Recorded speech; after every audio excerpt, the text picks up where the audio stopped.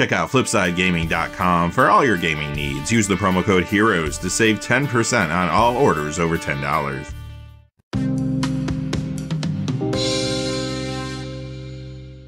Hey there, this is John from Heroes and Legends. Welcome to the special edition of the Magic the Gathering Market Watch. This is our Picks of the Month episode for January 2020. And today's theme is the 14 amazing Magic the Gathering cards that have been getting cheaper recently. So if you look at these cards, many of them are Modern staples, and we know Modern's been going through some turbulent times. But these cards are cheaper than they've been in a very long time, and a lot of players could be interested in picking them up, maybe for Modern, maybe for other formats. One quick note about the Picks of the Month videos, they do come out once a month, and they do go out to Gold patrons first. By the time you see this on YouTube, it could be about 24 to 48 hours later. Prices might have shifted a little bit, but I'm not expecting any big changes within that time period. Before we look at the cards though, just a quick reminder about the purpose of this video. It's not about getting rich quick, especially this month. These are some more expensive cards we're going to be talking about, but I do believe over time all of these cards will slowly go up in value again. Keep a close eye on any of these though if you're looking to purchase them. They could dip a little more before they stabilize. Also in this video, we're just talking about regular versions of the cards, no foils or promos. Alright, we're going to go in color pie order, beginning with Karn Liberated. New Phyrexia is at $47.96. Modern Masters 2015 at $46.09 and Ultimate Masters at $47.99. So this, like a lot of the cards we're going to talk about today, is a Modern staple that has been losing value. Why is that? What's happening with Modern?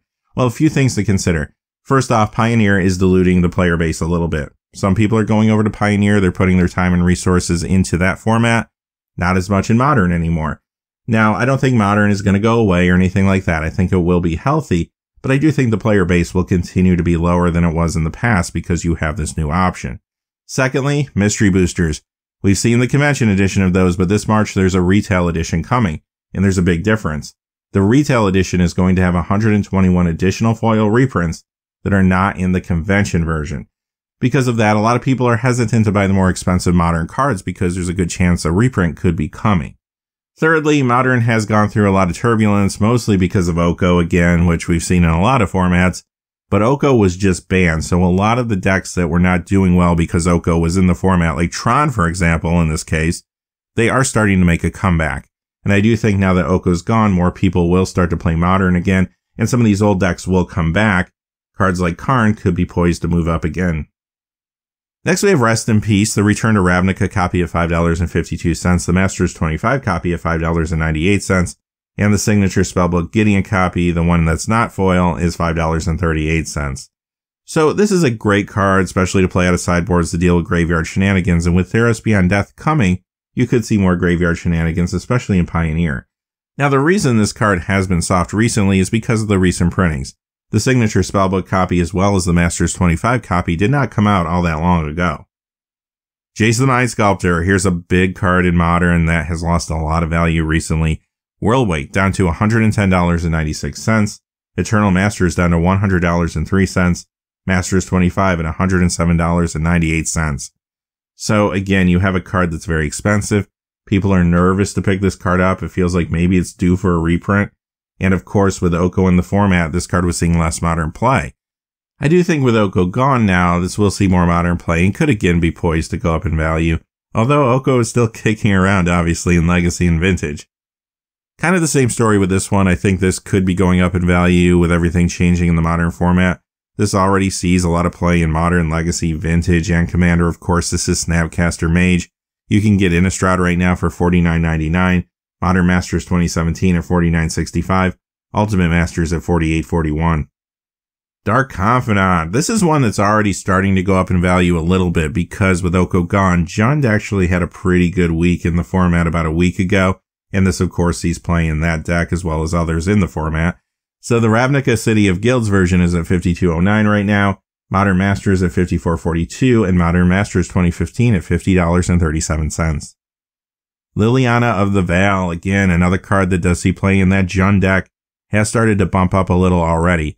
The original Innistrad $68.50, Modern Masters 2017 at $62.31, and Ultimate Masters at $60. Once Upon a Time. Now this is a new card, a lot of copies in circulation, but it did get banned in Standard as well as Pioneer. So the players that play those formats not interested in this card, but you know who is? Modern and Legacy players. This card is burning it up there. Only $7 right now. I think this is a good pickup. Veil of Summer, another recent card that got banned in Standard and Pioneer. $5.95 I think is a steal for this card right now, even though it's an uncommon that's relatively new.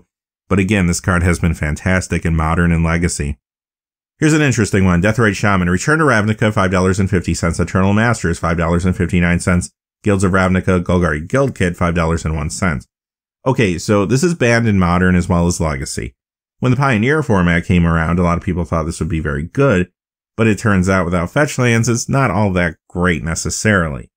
However, there's new cards coming out all the time for the Pioneer format. And I do think eventually something is going to work well with this one. If you can grab these for like under $5 now, I would get a playset. I think that would eventually pay off for you. And remember, this is still a good vintage card. Oko Thief of Crowns, there he is, $19.50 and still dropping. So I would wait on this one and kind of see where it goes before it stabilizes. Obviously, the card keeps getting banned, right? Started off with Brawl, then Standard, then Pioneer, then Modern. What's next? Would it be Legacy, Vintage, Commander? Well, I don't think it's going to get banned everywhere. I mean, maybe Legacy at some point, I don't know. Maybe restricted in Vintage. But I do think it's a card that Commander players will still play. It will still be played in some form in Vintage. And there's a chance it could stick around Legacy too. But I think the true long-term appeal here is just how notorious this card is. It's developed a reputation and there's a lot of stories behind it. I think people are going to want these in their collection, even if it is just to put in a cube or play casually. So once this gets cheap enough, I would think about grabbing some copies. Mox Opal, as we move to artifacts, recently banned in Modern, so it has lost a fair amount of value. $78 for the original one from Scars of Mirrodin. Modern Masters 2015 at $77.77 right now. Even though this is now banned in Modern, this is still a big Legacy and Vintage card, and it's a huge Commander card. A lot of Commander players have been saying, you know what, I'm going to wait for this to go down in value, and then I'm going to pull the trigger when the time is right. I think when the time is right and people start thinking, okay, I'm going to go ahead and get this card, you're going to see them disappear again from the marketplace and prices start to shift up, maybe even quickly. Just keep a close eye on this one, and when the time is right, try to get a copy. Similar story with Mycosynth Lattice, very recently banned in Modern, and you're going to find the original Darksteel copy at $44.99 on average now, and Battle Bond at $40.10. Now, this is still dropping pretty quickly. Again, I would wait a little bit and try to shop around if I want to buy the card. But remember, even though it's gone from Modern, it still has a big footprint in other places. This plays well with Karn the Great Creator, and of course that card was restricted in Vintage, but these two still see play there. This also sees play with that card in Legacy, and Commander I think is the biggest indicator of what will happen long term with prices, and there's a lot of Commander players that are going to want this card still, and because of that, much like Mox Opal, I think it will stabilize and then start to creep up, maybe even quickly. Cavern of Souls, this is another card that should start to bump up now that Oko is leaving the Modern format and some of the other decks that we used to see all the time in Modern are creeping back in. This does see play in decks there like Amulet Titan, Humans, and a lot more. Sees Legacy, Vintage, and Commander play as well. And it's a very popular casual card for anyone that wants to build a tribal deck in general. The original Avacyn Restored copy right now, $57.37. Modern Masters 2017 at $60. And Ultimate Masters at $59.99. Wasteland, this is a great Legacy and Vintage card, also sees a lot of Commander play too, and this card lost a lot of value back when the Eternal Masters reprinting came out, so it's still relatively cheap, at least in comparison to where it used to be. $33.23 for the original Tempest version, $30.18 for that Eternal Masters copy. Okay, that does it for the special edition of the Magic the Gathering Market Watch. We're going to come back on Saturday for our regular episode, where we talk about all things that are happening in the secondary market.